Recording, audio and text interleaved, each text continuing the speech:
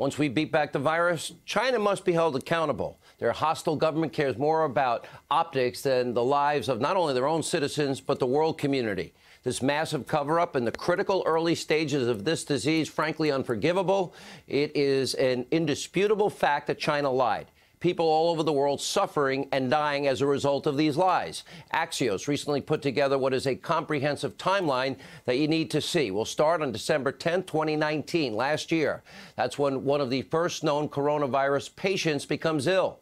Then on December 27th, Wuhan health officials determined a new type of coronavirus was spreading. 3 days later, on social media, top director at the Wuhan Central Hospital tried to warn the public about this dangerous new disease and how it was spreading from person to person. She was subsequently reprimanded and then censored. Then on January 1st, 8 other doctors who posted information about the disease online were called in for questioning, also censored. On January 7th, the president of China became directly involved in the response. January 11th, the Wuhan Health Commission insisted there were no new cases, which we now know is a blatant lie. January 14th, World Health Organization, at this late date, tweeting, quote, Chinese authorities have found no clear evidence of human-to-human transmission of the virus. Really? And get this, 4 days later, China hosted its annual Lunar New Year banquet. Guess where? In the city of Wuhan, in that province, where tens of thousands of people gathered for a potluck supper. It wasn't until January 20th that China admitted the disease can spread from person to person. The first person that we know had corona in America arrived on January the 21st. 10 days later, the president's travel ban. The single best decision made to date by any country. It gave us time, saved countless thousands of Americans from contracting the virus, and likely many deaths. Now, by the way, at that point, it was too late. COVID-19 had already spread to South Korea. A day later, first case confirmed here. That's the 21st I was just talking about. Probably already multiple cases in Italy, which we now had discovered had direct flights from Wuhan, that province, and a large Chinese population working in their textile industry.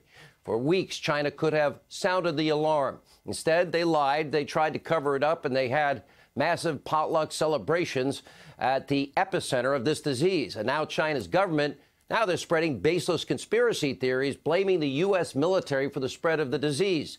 They're even proliferating an insane talking point that using the word China or Wuhan virus to describe the Wuhan virus is racist.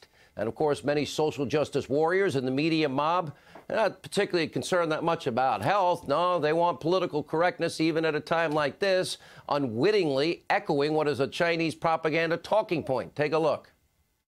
China and others have criticized you for using the phrase Chinese virus. How do you feel about that? Are you going to continue using that phrase? The critics say using that phrase creates a stigma. Why do you keep calling this the Chinese virus? There are reports of dozens of incidents of bias against Chinese Americans in this country. Why do you keep using this? A lot of people say it's racist. You do have people in the Asian American community whose lives are at risk, and for the president to call it a Chinese virus or a foreign virus, that is just not, it's just so dangerous and not a good thing to do. This is a virus that came from the territory of China, but came from bats. This is a bat virus, not a China virus. It doesn't speak Chinese. And today, the president had a clear message for those who seem more worried about identity politics than actual truth. Take a look. Why do you keep using this? A lot of people say it's racist. It's not racist at all. No, not at all. It comes from China. That's why.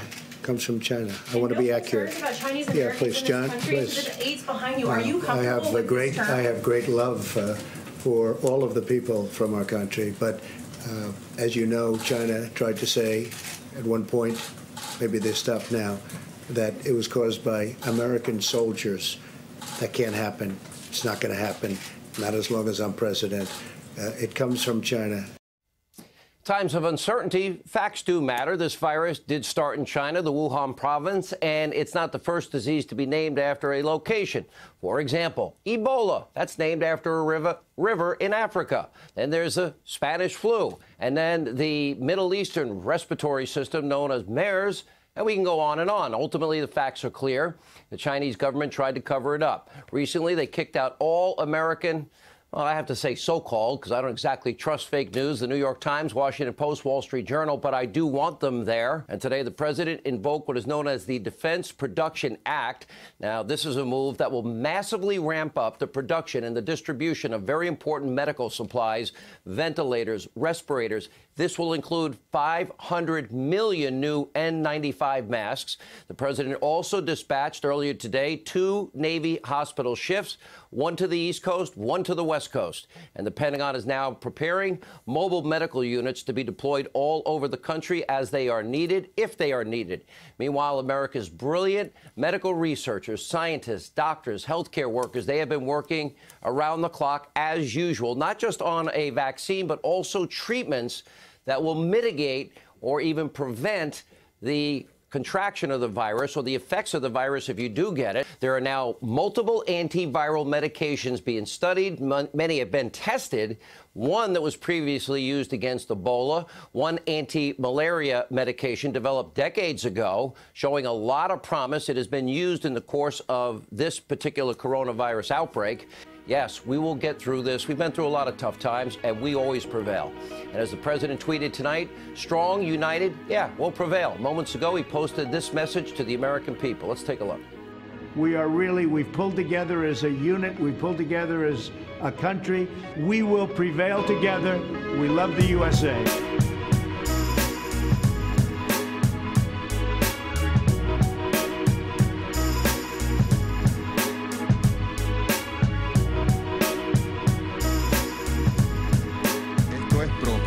Ya sé lo que algunas personas van a decir.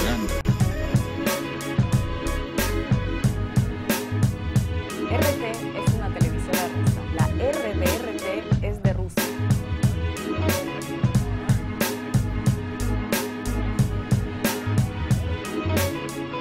De empezarse una guerra contra China, los militares estadounidenses volverían a su patria con el rabo entre las piernas. Putin sabía que esto podía pasar en cualquier momento.